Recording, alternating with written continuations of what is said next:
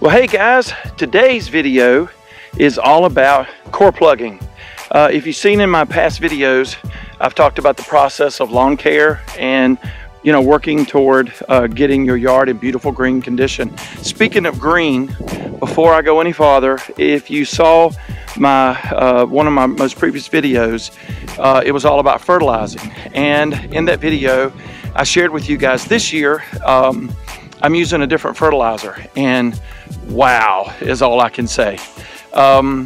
In the past I've always used 1717, which is a really nice granule blend, really makes the grass green up, but this year I changed up to 30, 5, and 10 and that very high nitrogen level.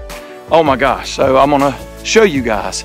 This is absolutely the most beautiful my yard has ever looked in a springtime.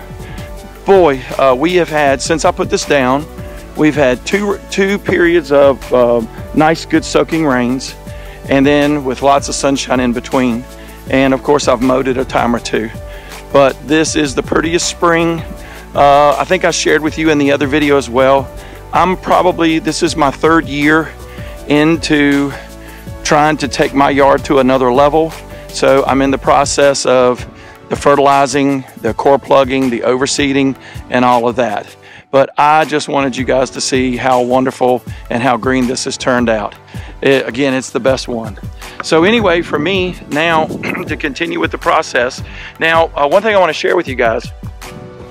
You wonder why you do core plugging and why do you do overseeding? Every year it is just totally normal for you to lose about 15% of your grass. So if you don't do anything but mow, over quite a few years, your yard will thin out and it'll just get infested with weeds. And so the whole reason for core plugging causes oxygenation. Once you core plug, you overseed, the seed will work its way down in those holes, it'll germinate, and you just keep your yard thick and lush. And the thicker you can keep, now of course I'm a fescue guy, you don't have to grow fescue, that's just my choice, that's the grass that I love. The thicker, whatever choice you do, the thicker the grass you keep, it will shade out the weeds and it'll help keep them from infiltrating your yard. So it's just a process, as we keep saying. So anyway guys, just wanted to show you that before we get started. I'm gonna go grab the tractor and get the core plugger hooked up, and this afternoon is all about core plugging. All right, I've got the core plugger hooked up and I'm ready to get started. I just wanted to show you what I have. Core pluggers are fairly easy for your tractor to pull. There's no resistance to them. You just pull in a drum that's spinning on two bearings, and so I'm pulling, mine's almost a 7-foot one, so it works out really great. I can make some really good time with this. It's not hard on the tractor at all.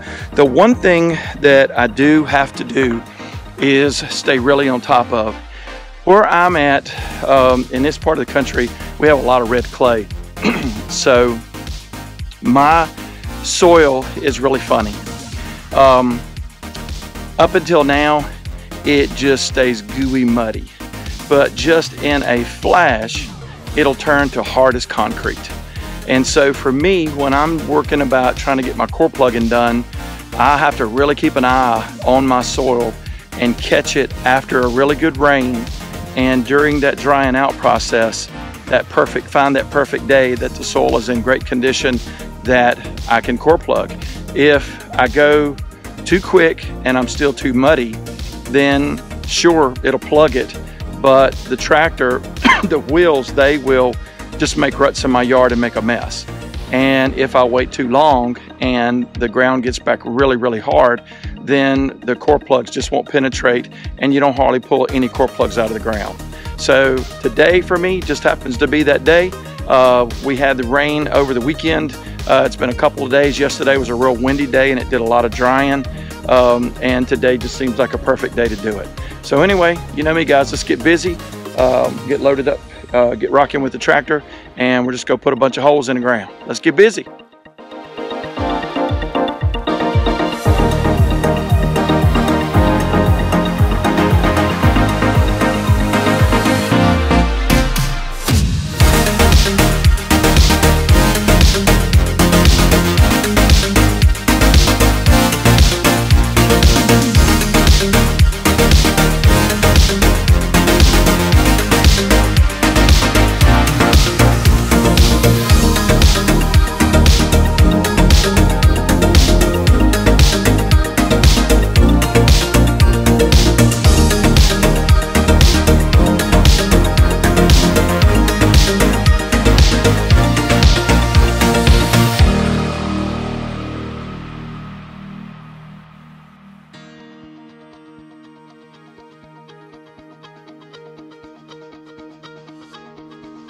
Guys, I wanted to bring you a safety tip. As I'm getting older, I really wished I had have done a better job of hearing protection when I was younger, but I definitely get into doing hearing protection now. I use these DeWalt's. They're Bluetoothable. Is that a word, Bluetoothable? Anyway, I Bluetooth my iPhone in and listen to Pandora while I'm riding. So it's really nice. I don't get near as tired, and I enjoy listening to the music while I'm on the tractor working. But one of the things is having these full muffs on. I'm not listening to the noise. I use these when I'm chainsaw working, when I'm on the tractor, when I'm leaf blowing, anything that I'm generating that high pitch, constant noise, just to help protect your ears. I would highly encourage when you're working with equipment, definitely use some type of hearing protection. Again, I really enjoy these muffs. When I first got them, I thought they would probably be really hot in the summertime, but they're really not that bad. And again, I enjoy having, in actuality, there's some other advantages to this too. Having full muffs, when you're in the spring and you got all those really high windy days you're outside working, it helps with ear protection with that for the wind and not getting ear infections. Also, it helps with the noise reduction and all of that stuff. So anyway, just highly encourage, use some form of hearing protection. Protect those ears, guys. Thanks.